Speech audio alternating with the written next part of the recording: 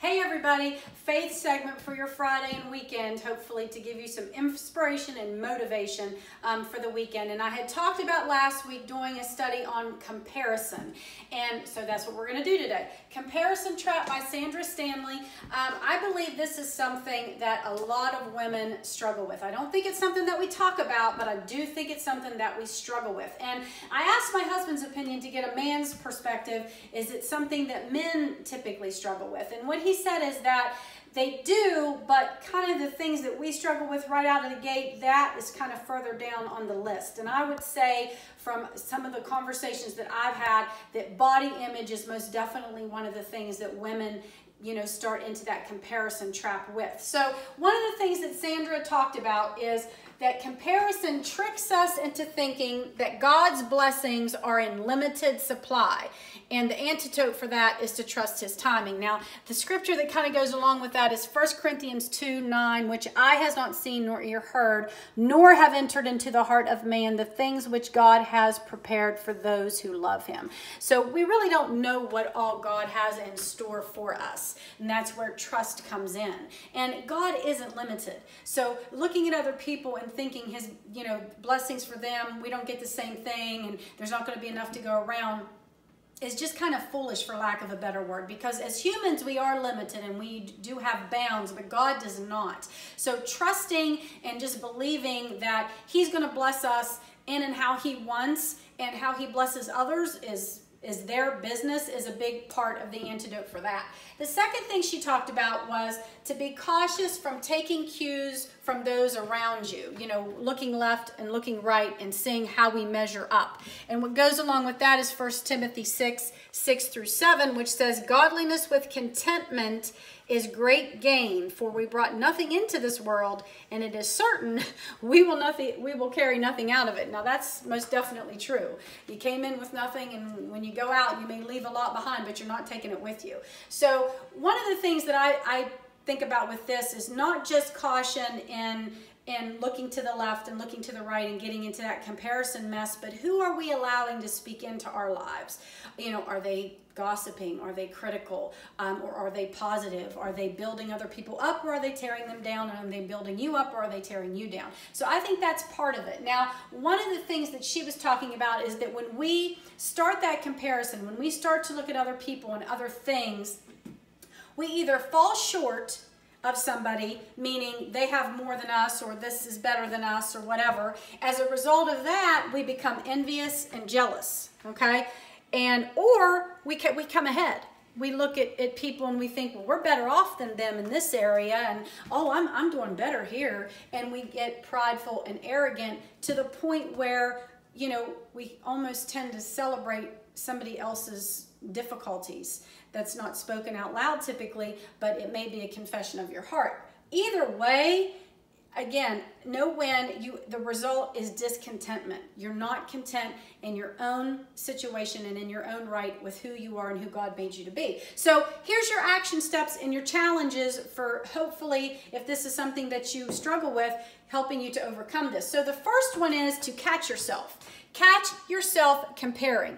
And I would encourage you to read Psalm 86. I read it this morning. It's actually a very good psalm to read for a lot of this stuff. So you have to catch yourself comparing yourself to other people. Now, I have the benefit of having a girlfriend that never really struggled with this. She was just somebody who had a lot of godly confidence. She was not arrogant or prideful, but she had a lot of godly confidence, and she was comfortable with who she is. And so much so that it made me want it, because this is something that I struggle with. And so being around her, watching how she navigates life and not getting caught up in this whirlwind, encouraged me that if she can have it, I can be healed from it too. And part of that is being sensitive to when you are comparing yourself to somebody. Number two is going to be gratitude. Gratitude is a perspective adjustment. As soon as we can start being thankful for what we have and the things that we are able to do every day, it totally changes our attitude and our focus. The third is, I wish I had blank. Okay, this is where, again, you're being intentional, you're catching yourself. And these kinds of things we say without even thinking about it, oh, I wish I was like this. Oh, I wish I had that. Oh, I wish this were better or this were, you know, we catch ourselves saying what we want to be, even though it may not be that way now. And that is an opportunity right off the bat to pray about it and to pray, especially if you're comparing yourself to somebody else, to pray for that other person. Fourth is to be intentionally about complimenting others. As women, ladies, we really need to build each other up. We need to be each other's cheerleaders. Instead of wanting what somebody else has or being envious of the gifts and talents that other people have, we really need to come alongside and celebrate one another. And I think a big part of that comes from respecting that somebody else is gifted in a particular area and then saying so, complimenting them, bragging about them to somebody else when they're not even around and may never ever know that you did it. But coming alongside and helping each other, encouraging each other, and being proud of each other. We need to be proud of each other's gifts and talents and abilities and accomplishments, and not envious and jealous, but proud because we help represent the sex, right? Our sex, which is female. Lastly is to embrace the change in yourself. And on this, I want to say I would highly encourage you, if you want to do some extra home work this week, to go to the Southridge Church website and listen to Dean Brennan's message. I think it was August the 25th would be the date of it. And he gives a real life example, and that's one of the ways I learned. He gives a real life example of something that happened to him or that he went through that he then turned around to a biblical lesson, and it just clicked for me. And one of the things that he said was that we need to be dissatisfied with being comfortable and being routine in our life. That can't be enough.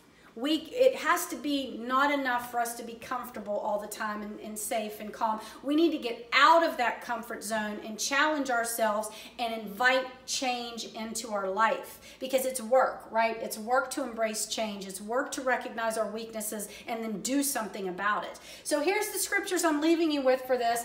Ephesians 2:10, for we are his workmanship, created in Christ Jesus for good works, which God prepared beforehand that we should walk in them. And then Romans 12:6, which is having then gifts differing according to the grace that is given to us, let us use them. And so this is, again, recognizing where everything comes from, who gives it, and they're different, right? Everybody's gifts are different. Everybody has, some people have one, some people have 100, and it's God's, his decision on who he gives, how much, how often, and when, and we need to trust that. We need to be obedient, and we need to be willing to use our gifts to bless other people, and then let them use their gifts to bless and just keep spreading it around instead of wishing we had somebody else's gifts. Let's work to be content with who we are and where we are and what God's given us. So I hope this encourages you for the weekend. Get into the scriptures and read it yourself. I would encourage you to research Sandra Stanley on the YouVersion Bible app and see if you can't do the whole study yourself on there. It was really good. It was very encouraging. Thanks, guys. Have a good weekend.